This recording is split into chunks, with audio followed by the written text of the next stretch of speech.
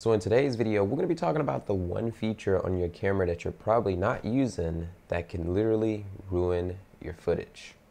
Let's go ahead and talk about it. So firstly, we're going to be talking about what is this setting slash feature and basically why you should use it. And then we're going to be hopping over there on my Sony a7 IV. I'm going to be showing you guys this feature in a little bit of detail with a little bit of tips and tricks.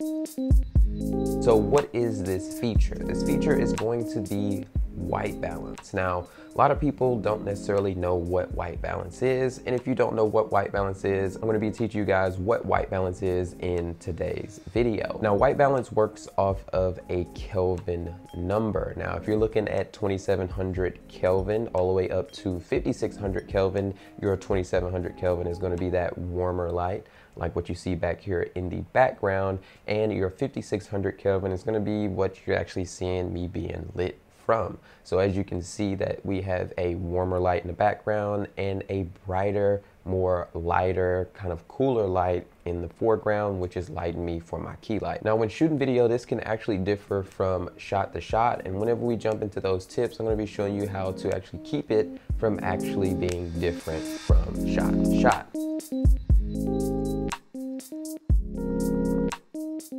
So you guys are probably wondering, why is this actually important to actually shoot video, and how does this actually mess up your footage? Now, you do have two different types of white balance. Now in white balance, you want your white balance to actually be set and not change. Now in this case scenario, my white balance is set at a certain Kelvin number and it's not changing because I actually have a little bit of control over the lights here in this scenario. So we basically don't need the auto white balance to be on, and that's what a lot of people do, and they don't know that that's actually messing up their footage. Now, what is the difference between auto and manual white balance? So like I said, if you were running a auto white balance on your camera, every time something white gets into the frame and the lighting is actually hitting it a little bit different, the camera is going to change the Kelvin number in the background, even if you're recording like I am right here.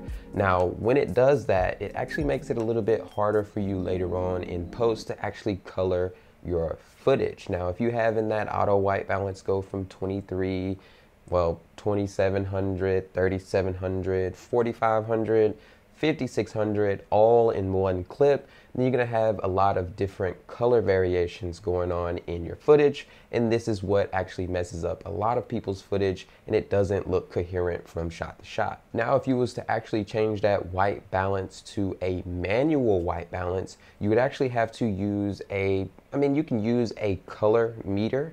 And basically, while I say that is because usually you want to set your white balance after all of your lights are set up in your scene, and then you use the color meter to basically get what the camera is looking on or looking at and actually white balance the camera. So in this case scenario, before I started this video, I did go ahead and set my camera to 5600 Kelvin, and that's because my key lights are 5600 Kelvin. And then I went ahead and put a practical light in the background, which was a little bit different from what I set in the camera to make the light perceive different in the background.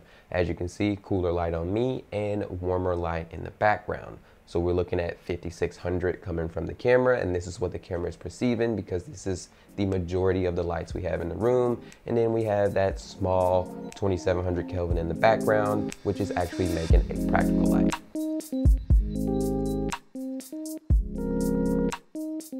So for example, guys, I used to use this Apple Magic trackpad to put up in front of the camera to actually get white balance off of this trackpad. Now, you don't necessarily have to use a trackpad. You can use anything white or anything that is supposed to be perceived white. Now, it might not be pure white, so make sure if you do find something that is white, that is as close to pure white as you can actually get, and then you can use that as your white balance card.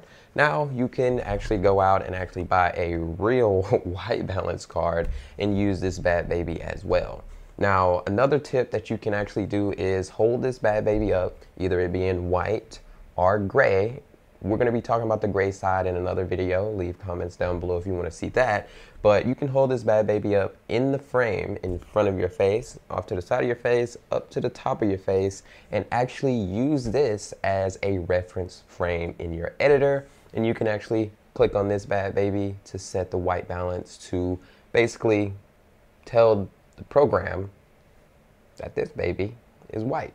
And then at that point, the program will change the color temperature of your footage, but you want to go ahead and shoot it directly and correctly right out of the camera, so you might as well just white balance first and then start shooting your video.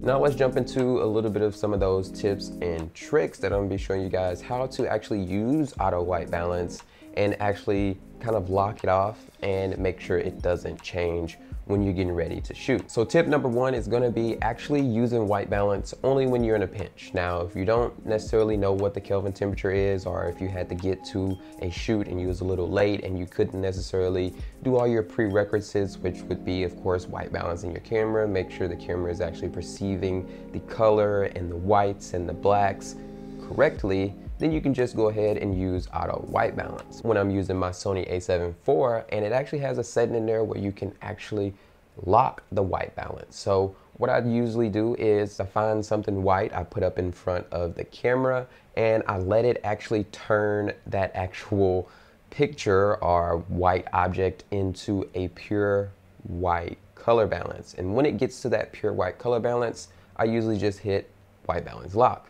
Once the white balance is locked, it shouldn't change from actually what it's seen. And remember, I did say that you gotta have all your lights set up and everything set up first before you do your white balance, or every light you introduce, if it's at a different color temperature, is actually gonna mess up your Kelvin color temperature.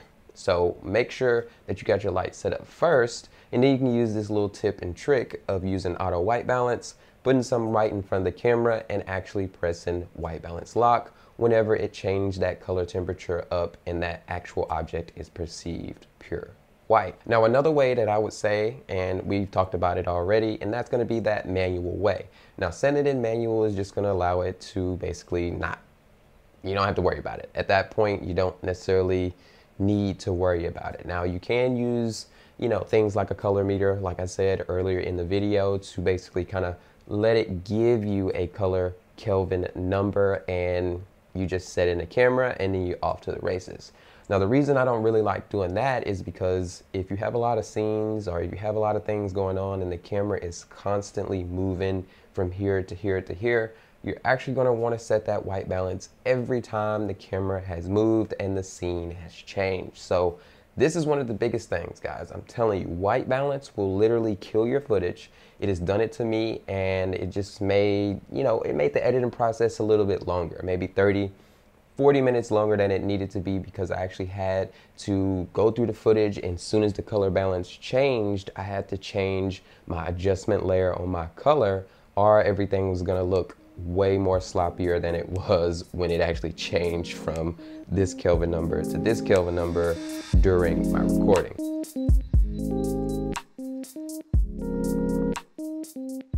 So make sure you guys are actually using white balance correctly, because this can ruin your footage, make things green and purple and orange and blue, and it doesn't necessarily need to be, because it's actually reading the scene the wrong way, and it's actually catching different types of light, and it doesn't know what it needs to be set on. So make sure you guys are setting your white balance, are setting it close, and only use auto white balance when you're in a pinch, and hopefully this will save you from actually throwing away some footage or ruining some of the footage that you have shot. Anyways, that's going to be it for this video, guys. Hope you are enjoying the video so far. I've been enjoying making videos. You guys have been blowing them up. We just hit 4.7K here, so next goal is, of course, 5K. So if you're not subscribed, make sure you guys hit that subscribe button. And if you liked the video so far, or have made it this far, make sure you guys hit that like button. I'll see you guys on the next one.